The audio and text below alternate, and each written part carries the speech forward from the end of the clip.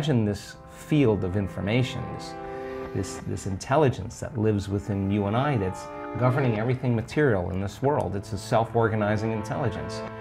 You have access to it, so you better get present with it, as well as you can get present with anything else. And just because you can't see it doesn't mean it doesn't exist. Right. That realm you can't experience with your senses. You can only experience with your awareness. So then people have to take their attention off their bodies and go from a somebody to a nobody. Take their attention off the people in their life and go from that they identify with and go from a someone to a no one. Take their attention off the things in their life, their cell phone, their computer, their car, and go from something to nothing. Take their attention off where they sleep, where they work, where they're sitting, and go from somewhere to nowhere. Take their attention off the predictable future and the familiar past and time, and go from some time to no time. And now if you're taking all of your attention off of everything material in this three-dimensional reality, now there's only one other thing that's left. That means you're in awareness, your consciousness.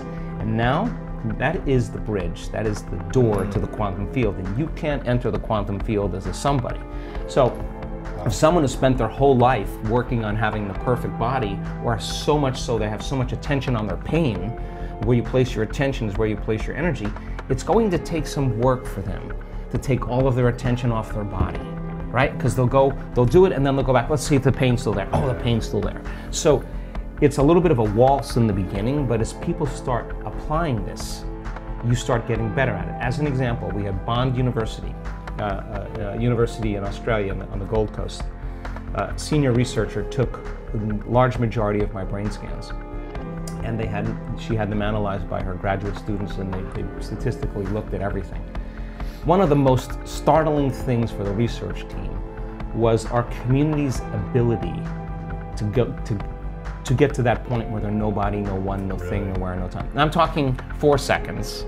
I'm talking 5 seconds. I'm talking 9 seconds. Just give me a second. I know how to do this. They've practiced it enough times that the creative moment is when you get beyond yourself, when you dissociate from everything known in your material world.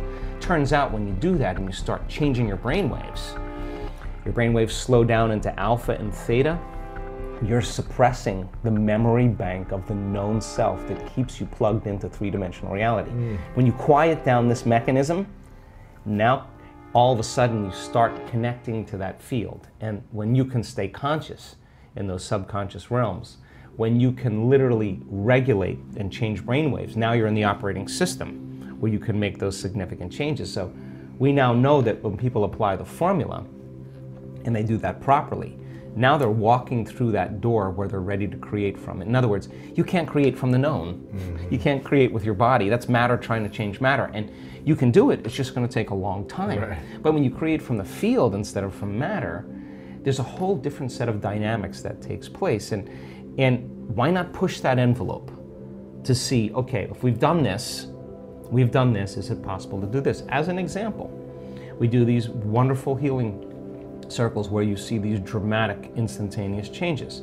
So the person who's healed themselves of some health condition, when it comes time to heal somebody else, they're going to say, well, now I understand the science, I understand how this all works, I know how to get beyond myself, I know how to open my heart. They start piecing it all together. Let's take the formula to the next level. Now they witness a significant change in a person's body in real time, right there. So then the next question is, okay, like this happened many times. As an example, the woman who was at the event in Mallorca, Spain, her brother had a massive stroke in Colombia, and she went back to Colombia, and he was in a coma for 2 weeks. She called up the healing circle and said, hey, can we do a healing on my brother? Now, if you're playing by the rules of Newtonian physics, three-dimensional reality, you're going to say, well, you need to be in front of the guy in order to heal him. But if you understand there's no separation in the quantum, that everything's connected when you're in that place, so wouldn't that be the next application of the formula? So they go over the science, they get it.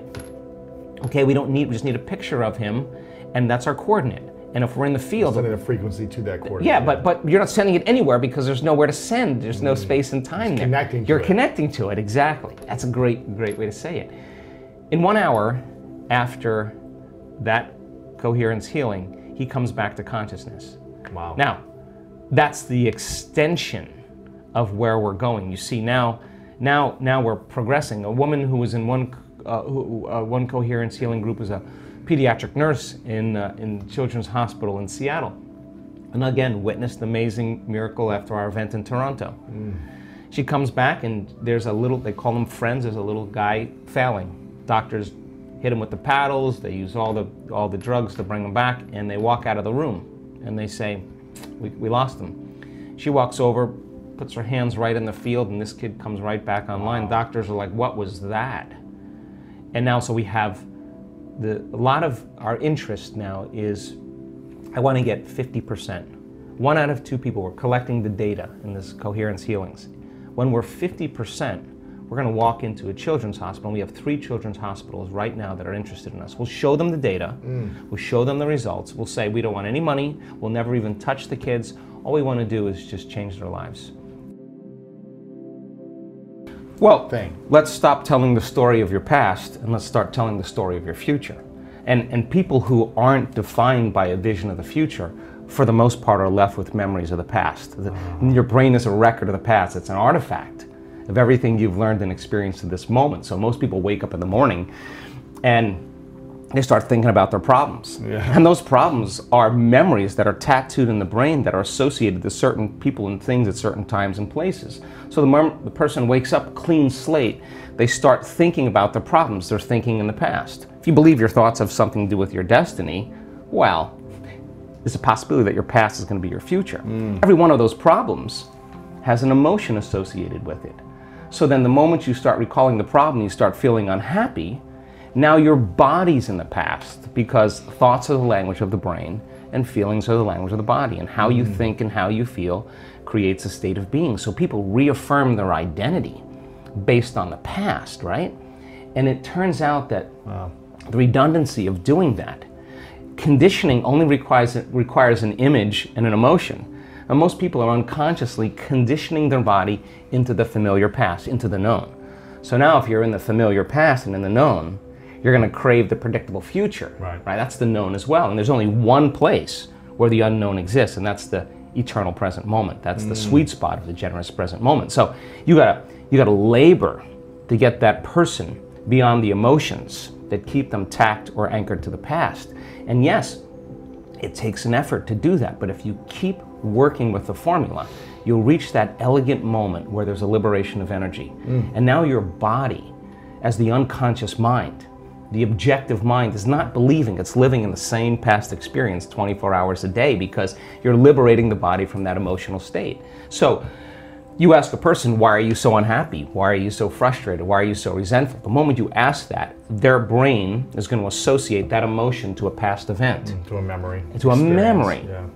That's because they have nothing to look forward to in their future. So if you're not being defined by a vision of the future, it just means to me that you're more in love with your past than you are with the future. So how do you teach people to believe in a future that they can't see or experience with their senses yet, but they've thought about enough times in their mind that their brain is literally changed to look like the event has already occurred? The latest research in neuroscience says that's absolutely possible. And we know that. And how do you teach a person to select a new possibility in their future and begin to emotionally embrace that future before it's made manifest to such a degree that their body, as their unconscious mind, is believing it's living in that future reality in the present moment, and they're signaling new genes and new ways ahead of the environment. Now, till their body begins to change to look like the event has already occurred. We've proven that that's possible. Now think about this.